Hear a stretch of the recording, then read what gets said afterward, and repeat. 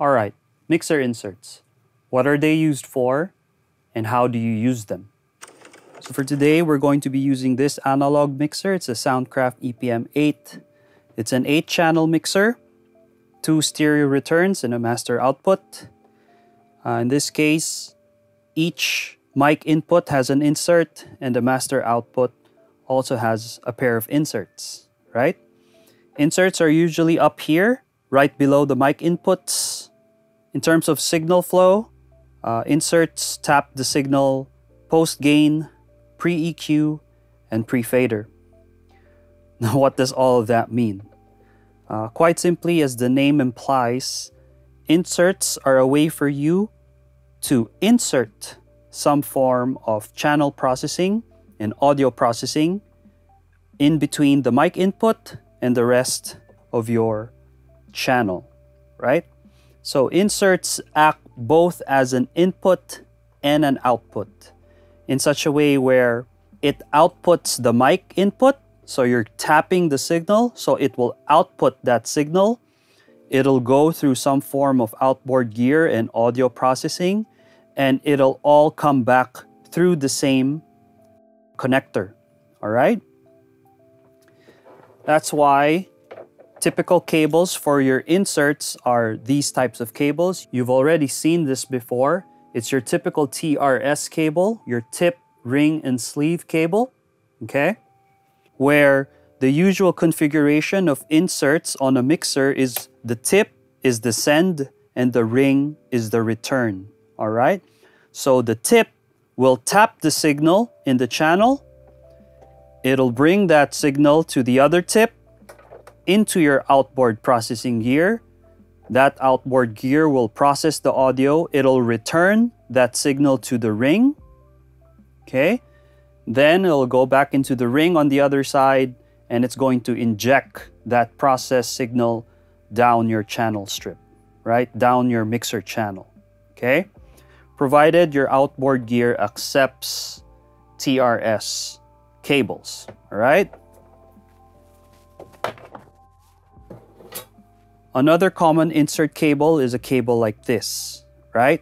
Where you have a TRS cable on the other end, similar to the other one, but the other end is split into 2 TS mono cables, right? In this case, for this HOSA cable, you can see that the black one is the tip and the red one is the ring, okay?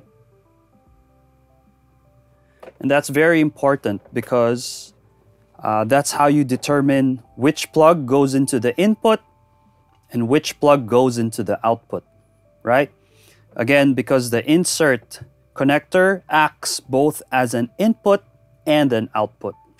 So let's try this in action. We're going to be connecting this mic into the mixer, and then we're going to be connecting and inserting some of these outboard effects that we have currently. All right, so we're going to connect our recorder first. Okay, so that's going into input 1 and 2 of this H4n recorder. And this is a dynamic mic, SM57. I'm gonna connect my headphones.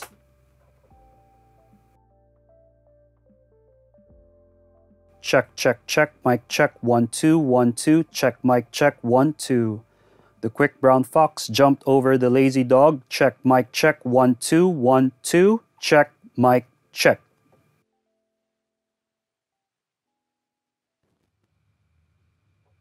Okay, that was a PFL gain check. Here we go. Into the H4n. Check, mic check, 1, 2. All right, there we go. Check, check. Just trying to match levels. Check, check, check. Check, mic check. All right, there we go. So we've got dynamic mic on channel 8, right? No EQ going into the H4n, okay? So we're going to try and insert a reverb into channel 8. Okay, reverbs are not usually used for inserts. They're usually used for send effects, but that's a lesson for another day. So we'll take our insert cable.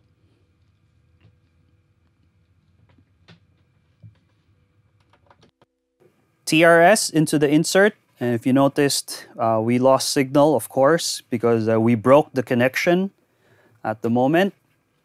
Again, of course, always double check the manual of your analog mixer, but common configurations are tip is where the input goes, and the ring is where the output goes.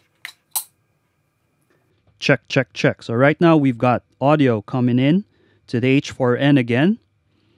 I'm going to turn on the reverb. Check. Nothing happening yet. We've got 0% mix, or all dry, no wet. You know, push it up. Check. Check. Yeah. You guys get the idea, right? So we've effectively, I'm going to turn it off for the moment. You've effectively inserted this outboard effects gear into your channel strip, right? So you can definitely add reverb to taste as an example, right? There, 30% wet, and then you can EQ after the fact. So I want it brighter, check, less mud, more mid. Of course, that's a very bad example, but you guys get the point, right? You can now process that reverb pre-EQ. You can EQ that reverb if you wish, if that's the channel insert that you wish to use.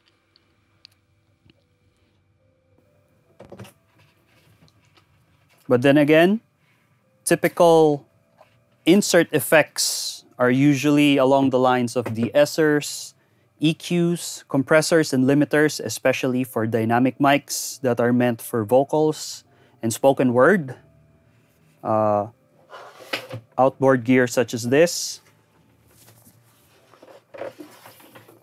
This is a 2-channel compressor limiter and gate. Nothing fancy. We can also try this. Okay.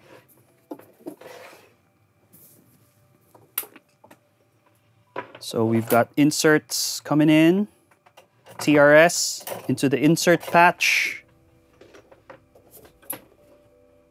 Over here at the back, channel 1, you've got XLR inputs and outputs, TS mono inputs and outputs. You've got a pad switch.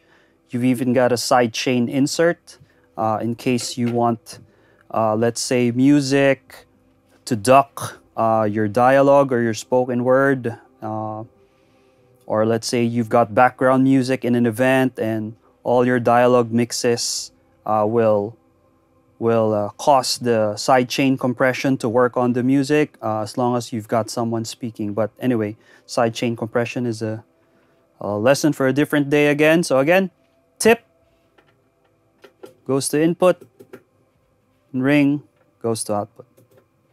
Check, check, check. Okay, we got signal happening. I'm going to turn off the gate first. All right, so we've got a lot of gain reduction happening.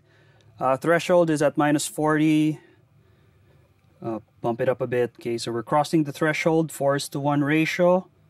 Fast attack, slow release. There we go. Check.